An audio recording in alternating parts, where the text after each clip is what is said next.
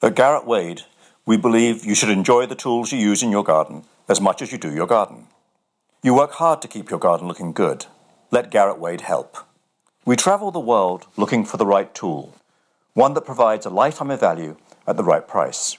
Whether it's a third-generation family business in Germany, a small regional maker in Italy, or laminated steel blades from Japan, we have what you want, built to be used today, and passed down for others at a price that doesn't break the bank. To see our full collection, visit www.garrettwade.com. That's GARRETTWADE.com. And for a limited time, all listeners will receive free shipping on any order of $65 or more. To redeem, type in the code PLANTS20 at checkout to receive your special offer. Shop now to get started on your latest gardening project, knowing you have selected the right tools for the job. Garrett Wade tools are all backed by our guarantee. Use them for 90 days, and if a tool doesn't perform as we promise, send it back, no questions asked.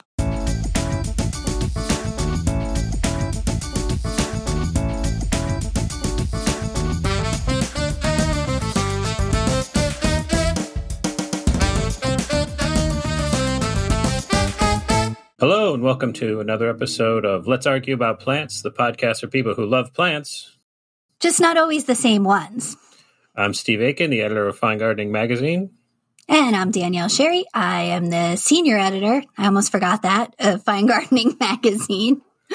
I haven't been in the office in a while. I know. Where am I? What's happening? Oh, my gosh. Well, so we're recording remotely again here in the era of hashtag the new normal. And it's not stopping us, though, is it, Steve? No, you wouldn't let me, so... He tried really hard to get out of doing this podcast. I want it noted.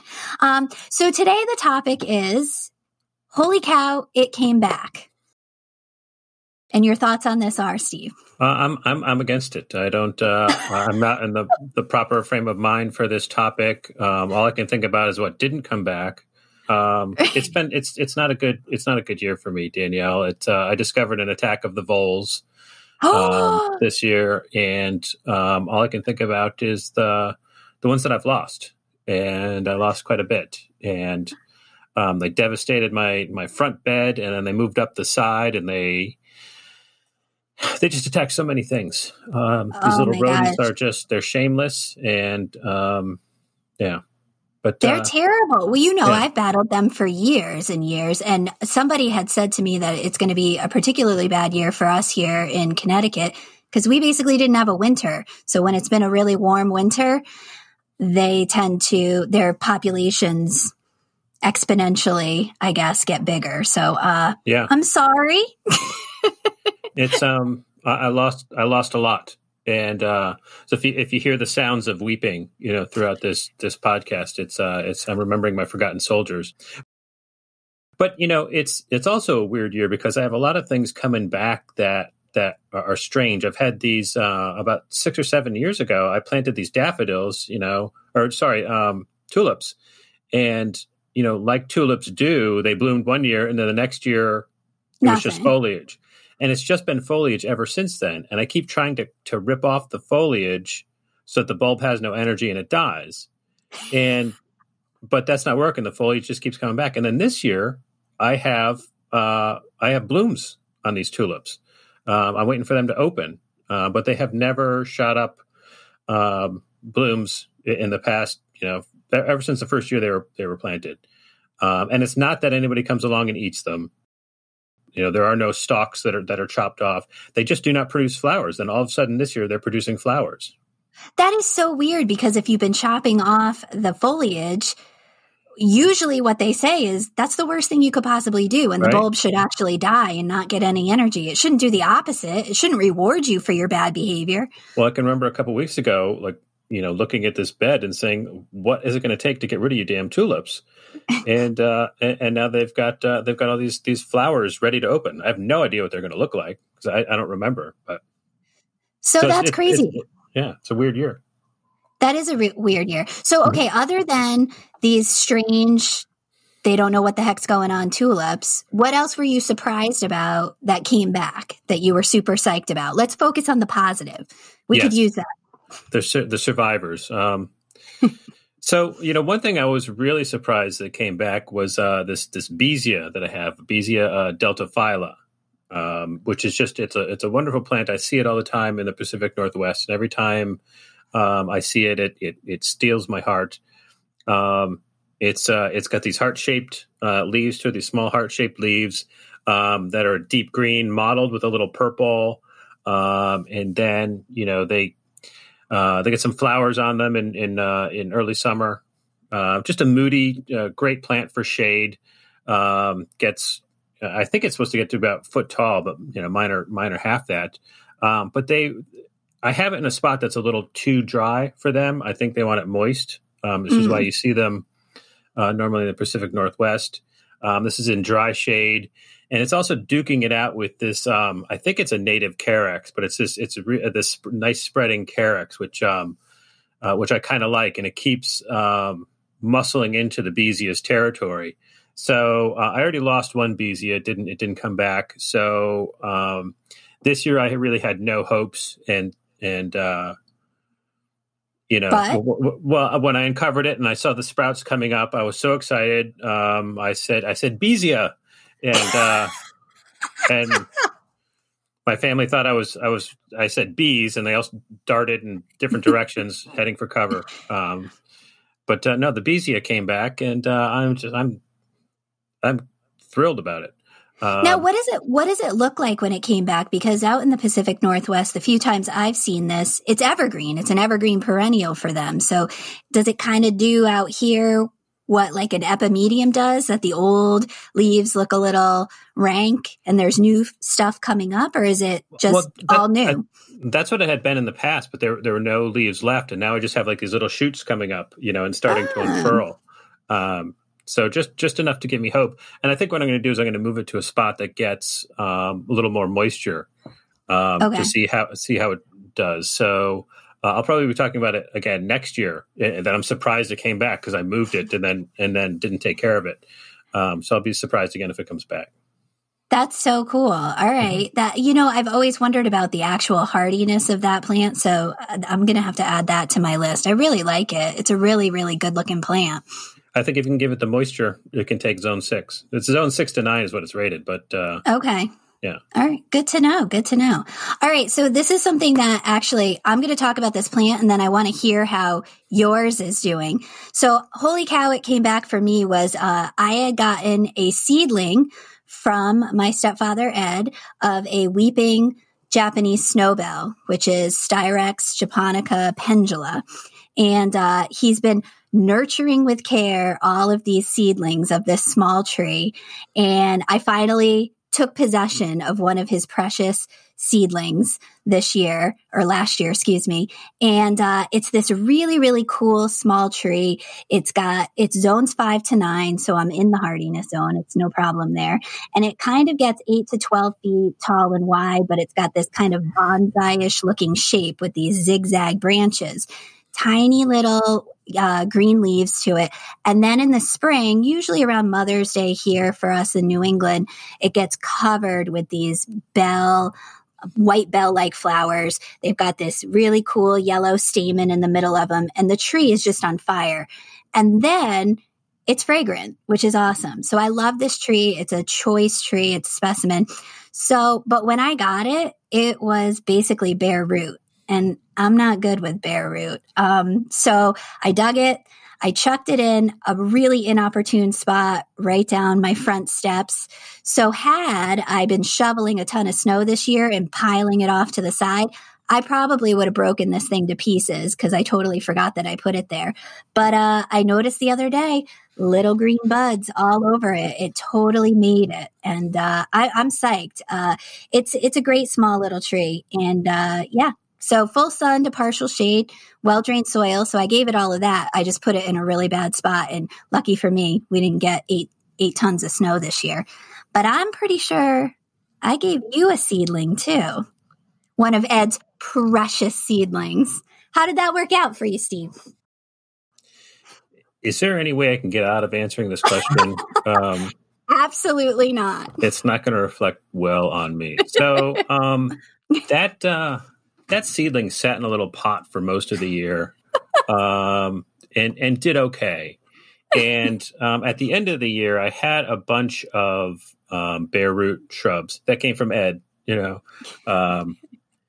never got planted. And some of them were ones that I begged for, and I never planted them. And so I wanted them to live. And so, if I remember correctly, I chucked them all into this area where, I normally grow vegetables, but hadn't. And so it was basically a bunch of dead annual weeds there. So I chucked them in there and threw a whole bunch of leaves around them. And then in preparation for this episode, I was walking around and I saw these plants there, and I'm like, I have no idea what any of these things are. A couple of them have labels on them. I know there was a Grollo sumac in there. And that you begged me for. You begged me for that plant.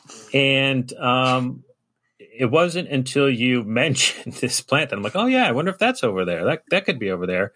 But there are so many things around the various beds that I have that I look at and I'm like, what the heck is that? Right. I obviously planted that. There's, 5 of them artfully arranged, so that must be something. I have no idea what it is. No recollection of actually planting it. So that's where if your Halesia survives, it's in and amongst those shrubs, and those shrubs are just starting to wake up. Styrex, not Halesia. Styrex.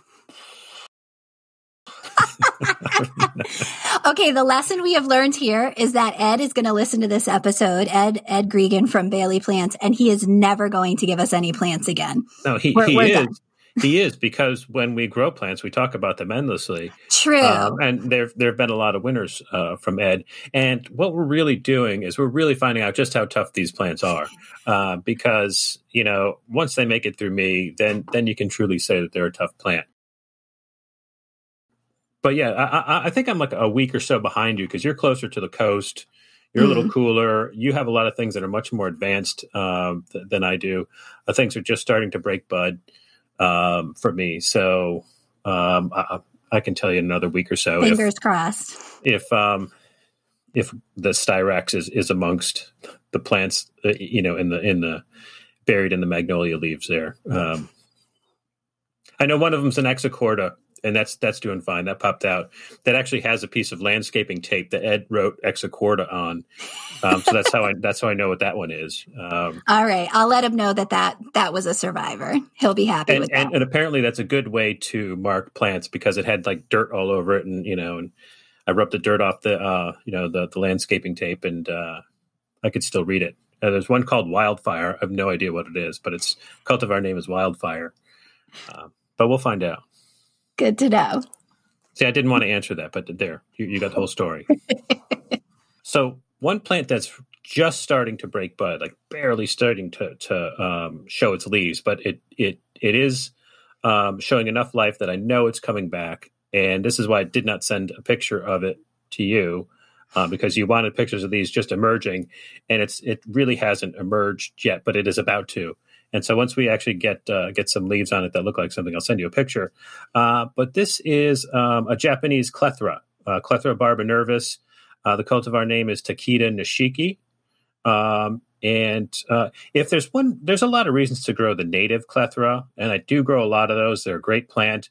Another reason to grow the native clethra is that it does not have cultivar names that are difficult to pronounce. So Takeda nishiki is... it's hard to say, it's hard to spell, and it's hard to sound cool when you're saying it.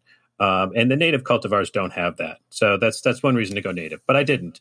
I grew this plant because it's a clethra, because it's easy to grow. It bulks up fast, wonderful smelling summer flowers. And then this one has foliage that comes out green, speckled with white and pink. And it's just amazing.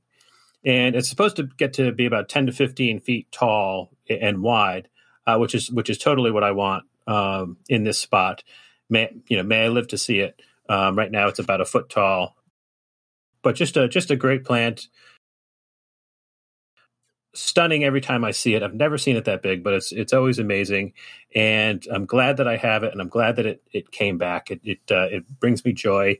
And I do want to take a look at it to see how the pollinators react to it, because I know the pollinators love the native clethra that I grow. And I do want to emphasize that I do grow native clethra. So I don't want anyone to get mad at me. No letters. Yes, no letters, no emails. I have several. In fact, all of the clethra I grow are native clethra, except for this one.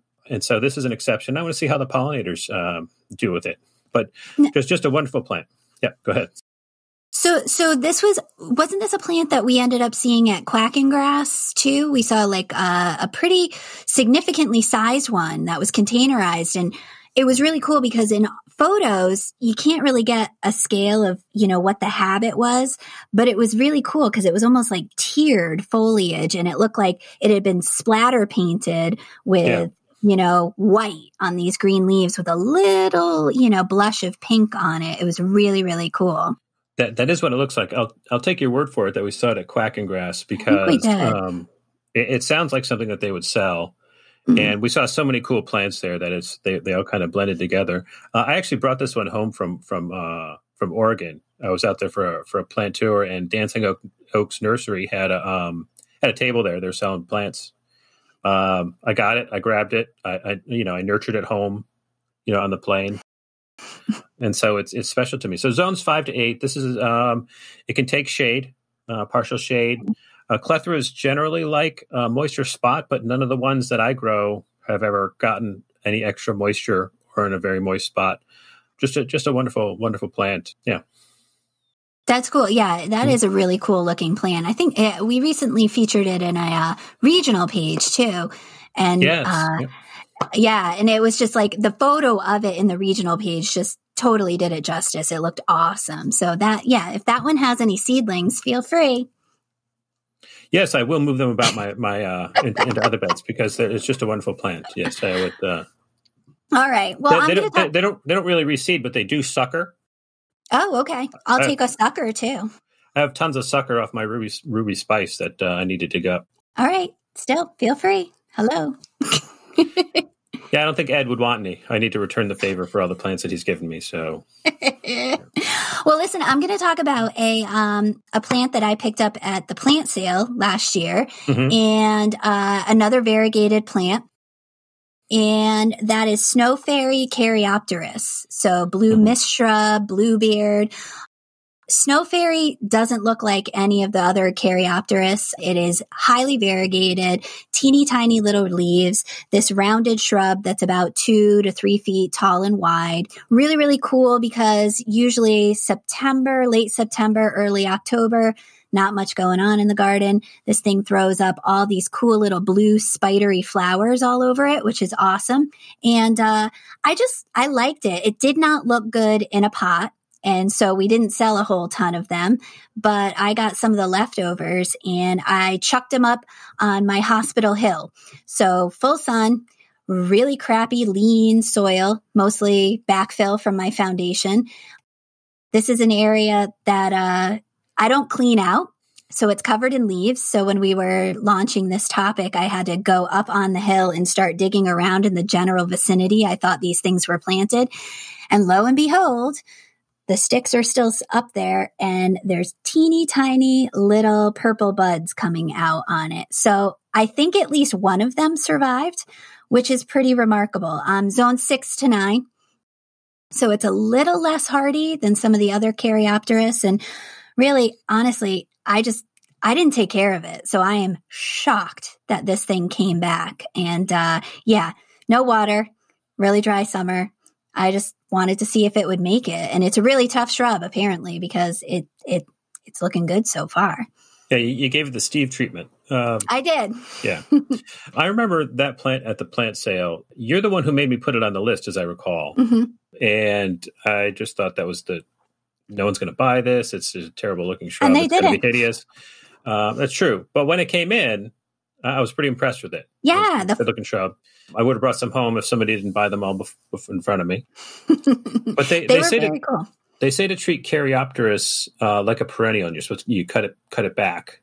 Yep. At the end of the season. Do you do that, or do you leave it? I do on my other ones. I have a Worcester Gold. I have another one that its cultivar name is Jason, and I forget which one that is, like Bright Sunshine or something like that. So that's what I do with my other ones. I cut them down. But like I said, these ones are on Hospital Hill, so I didn't do anything to them. But it's where it's coming back is it's suckering from the bottom. And actually, I was pretty surprised. You'll see in the pictures that we post online, the Hospital Hill actually eroded away. So there's exposed root ball around it. And this thing is still suckering up. So clearly pretty tough.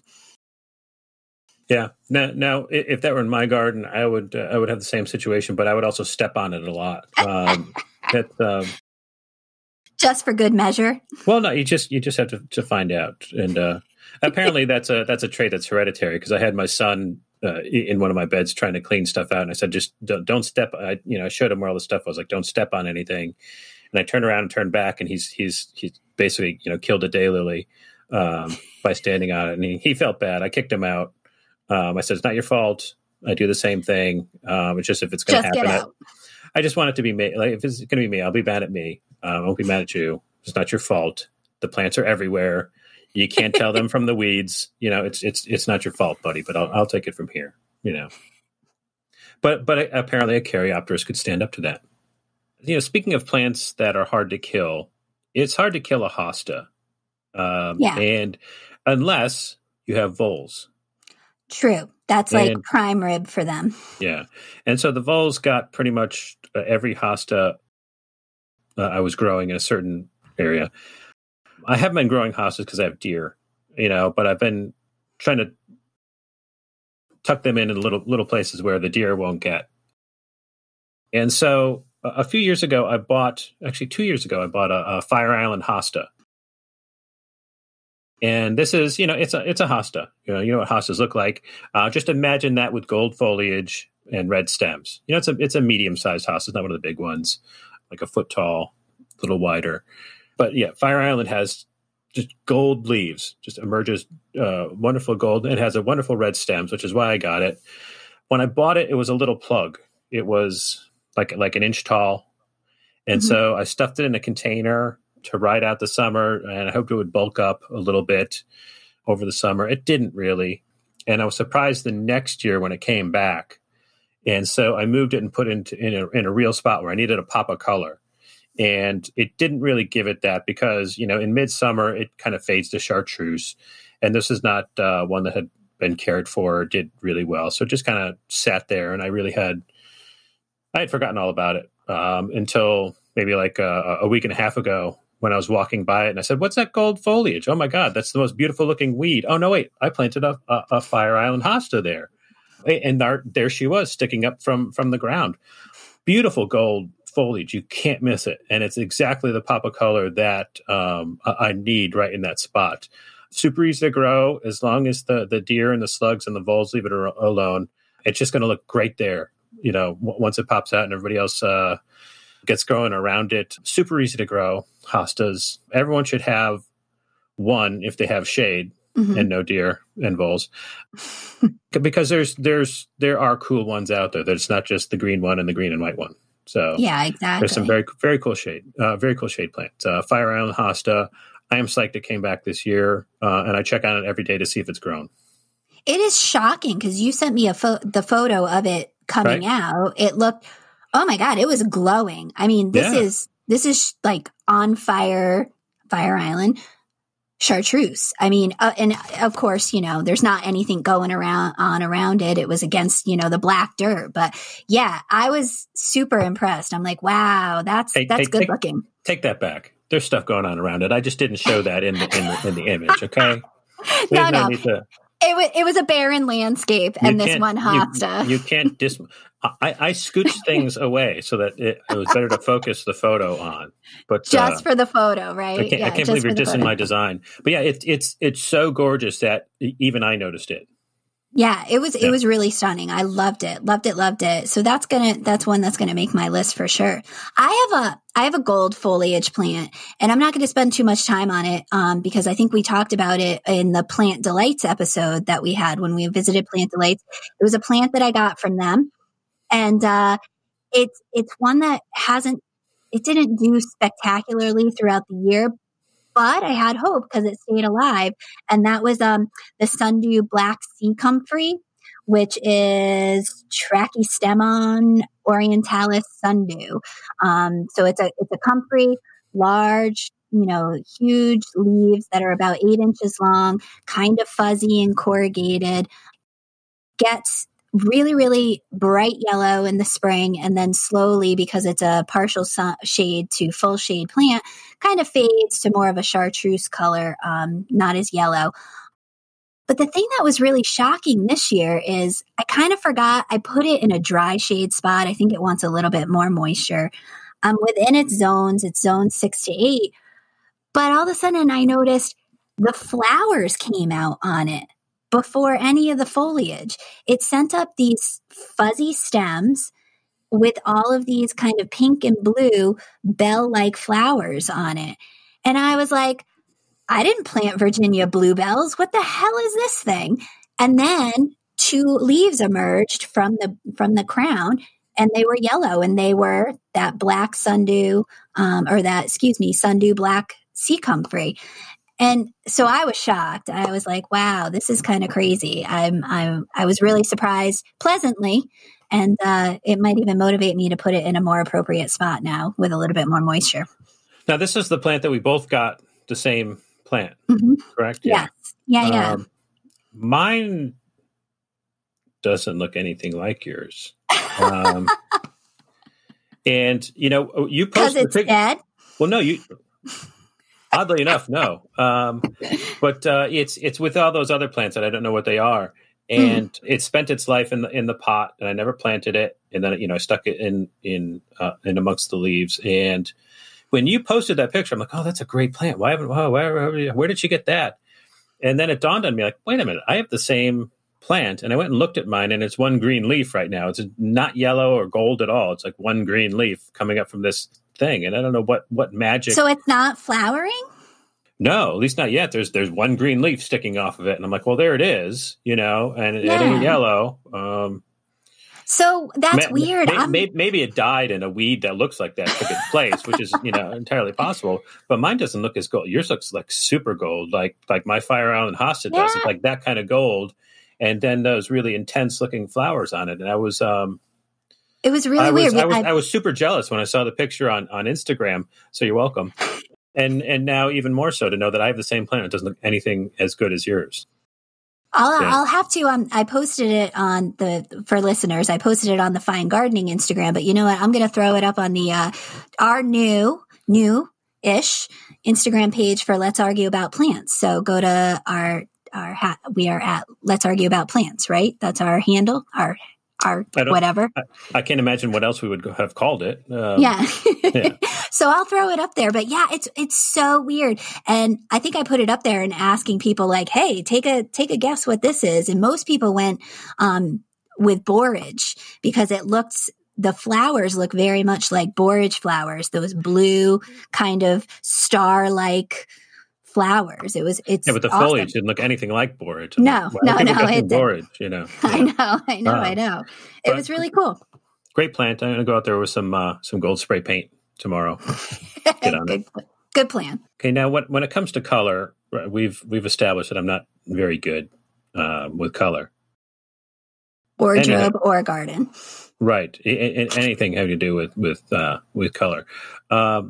And I'll make that relevant in a minute. But the last plant I want to mention that I'm excited that it came back is Stacky's Summer Crush, which is Summer Crush Betony. It's a relative of Stacky's Humilo, which you may know.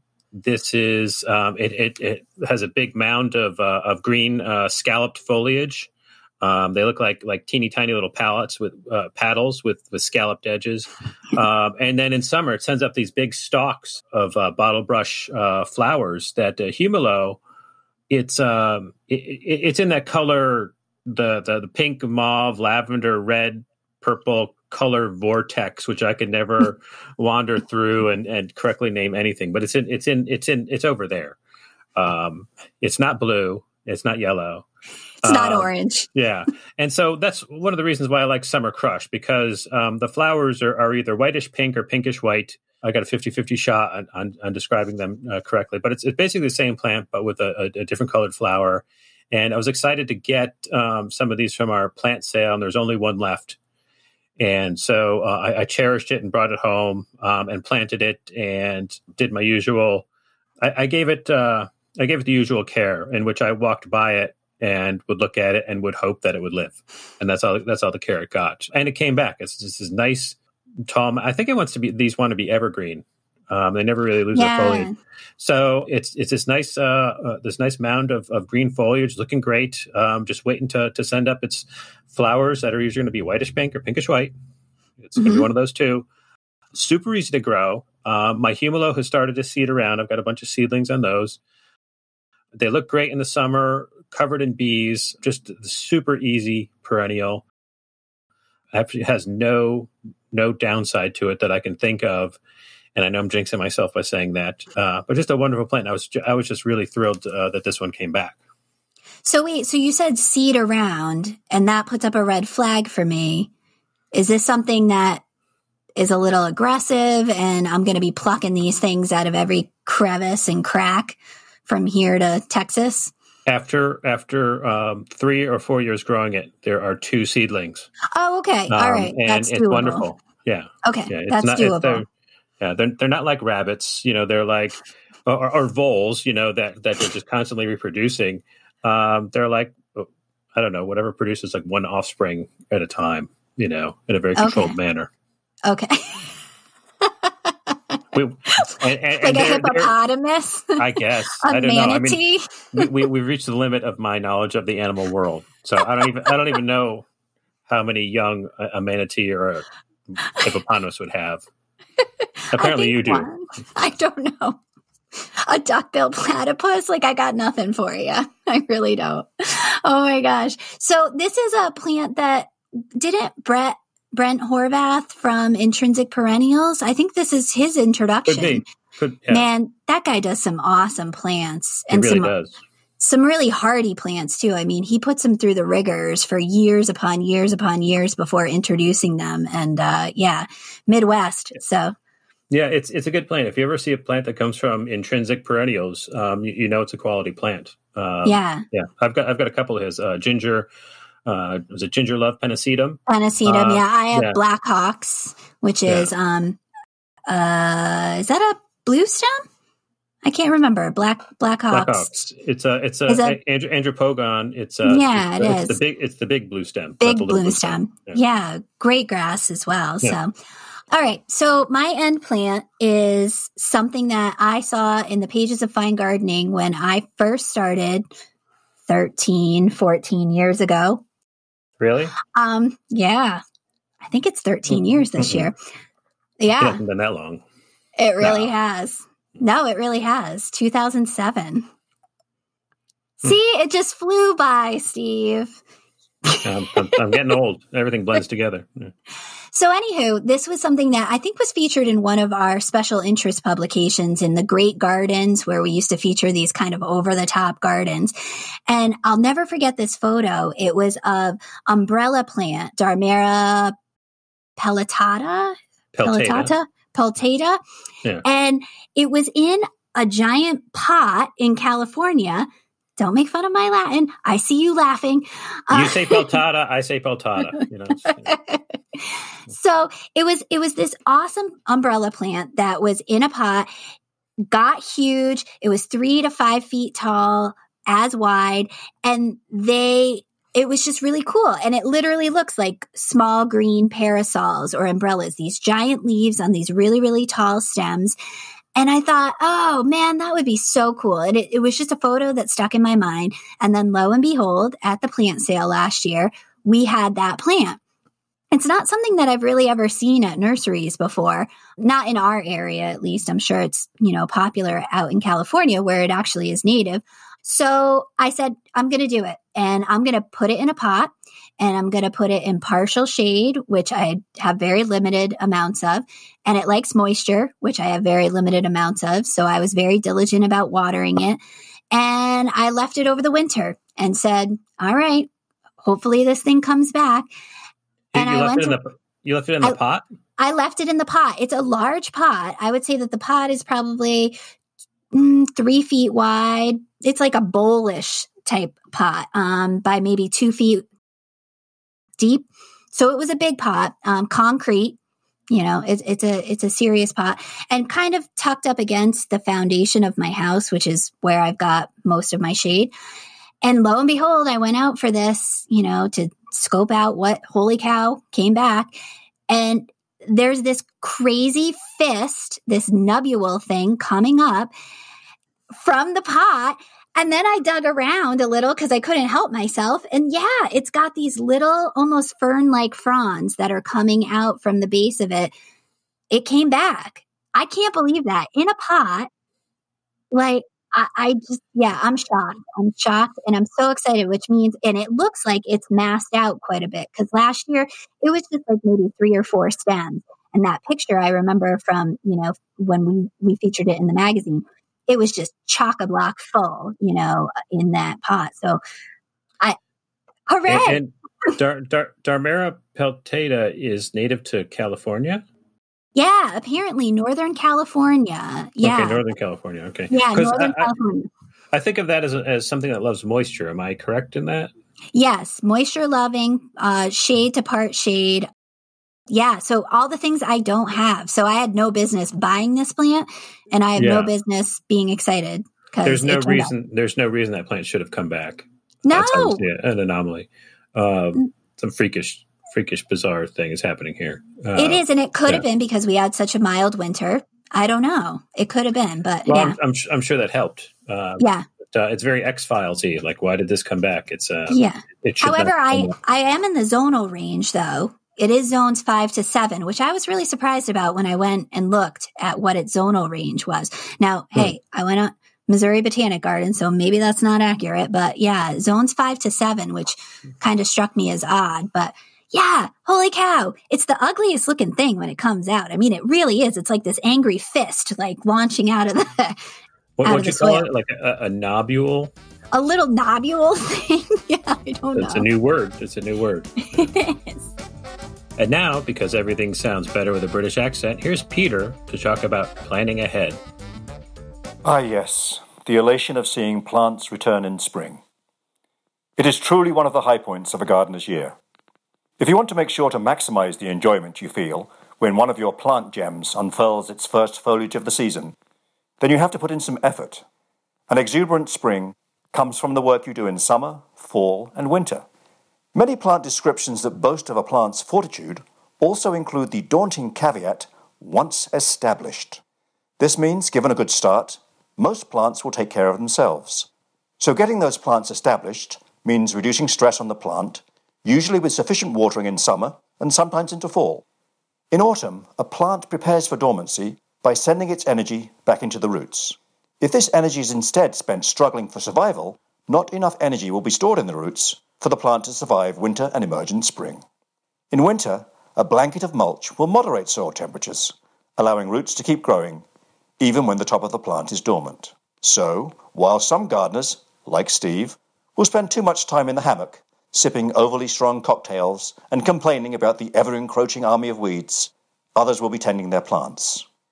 And we know which group will be sad in spring and which will be joyful.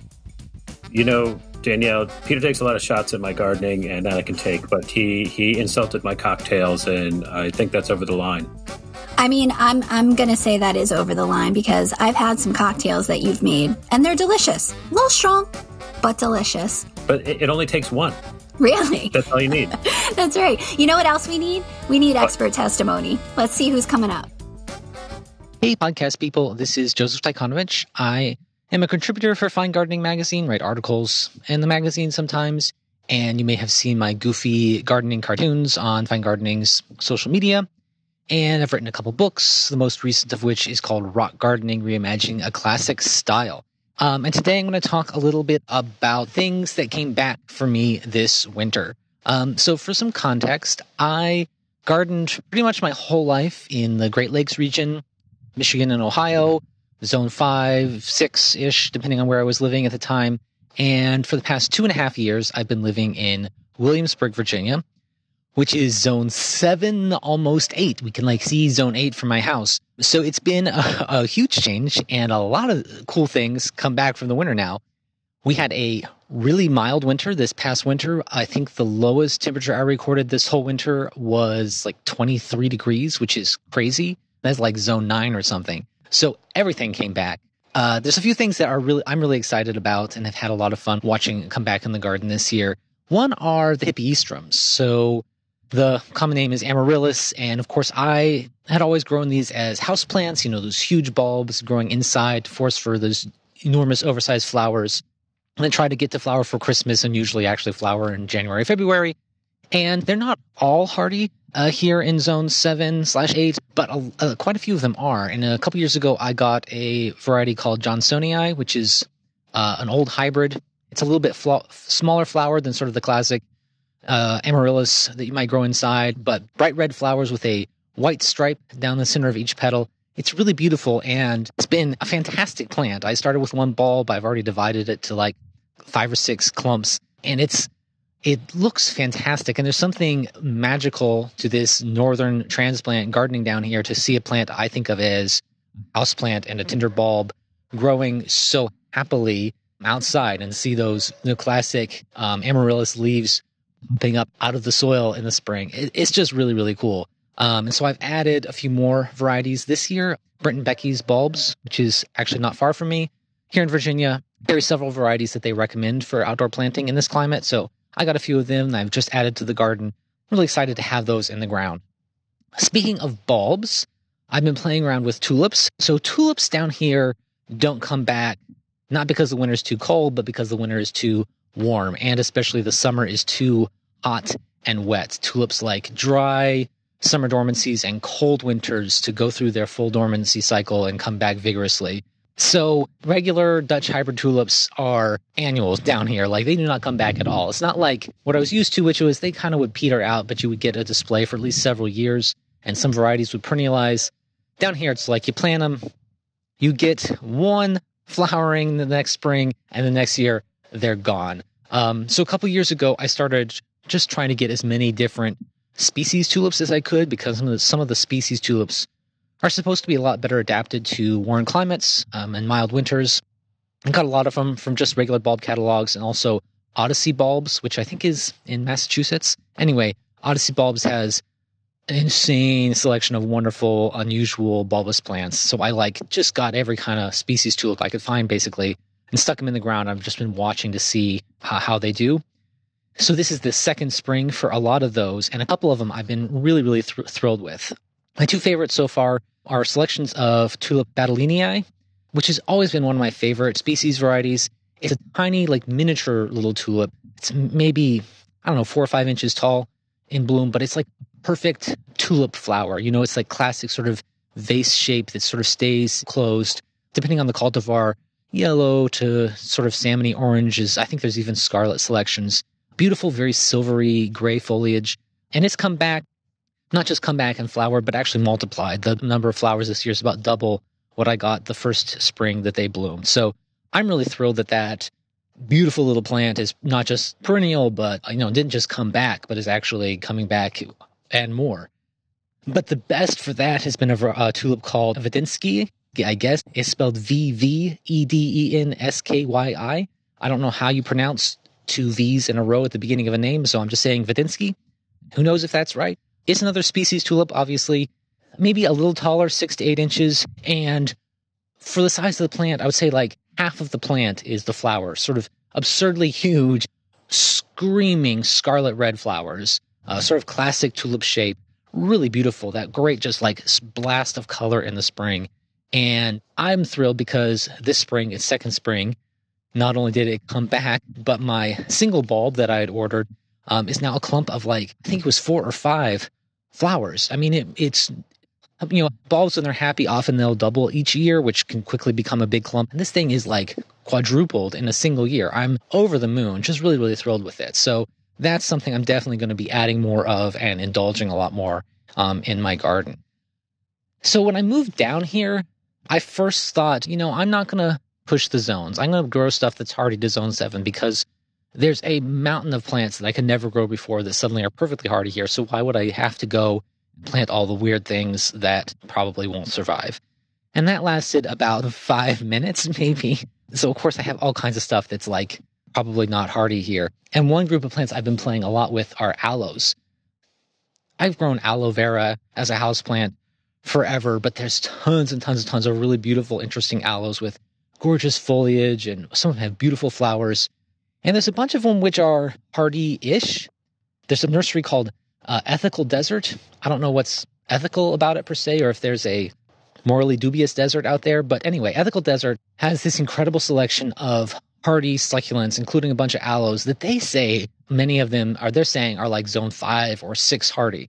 Now, they're out west somewhere, and for a lot of these hardy succulents, keeping them dry in the winter is the huge thing. So, no, I wasn't expecting a lot of them to be able to survive, not because of the cold so much as the fact that it's wet all the time.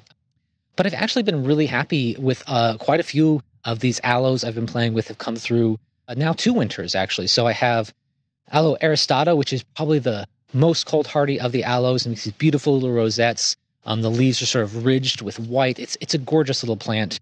Bry and Eclonis have also come back, and I added, 4 or 5 new ones this spring that we'll see if they manage to survive as well.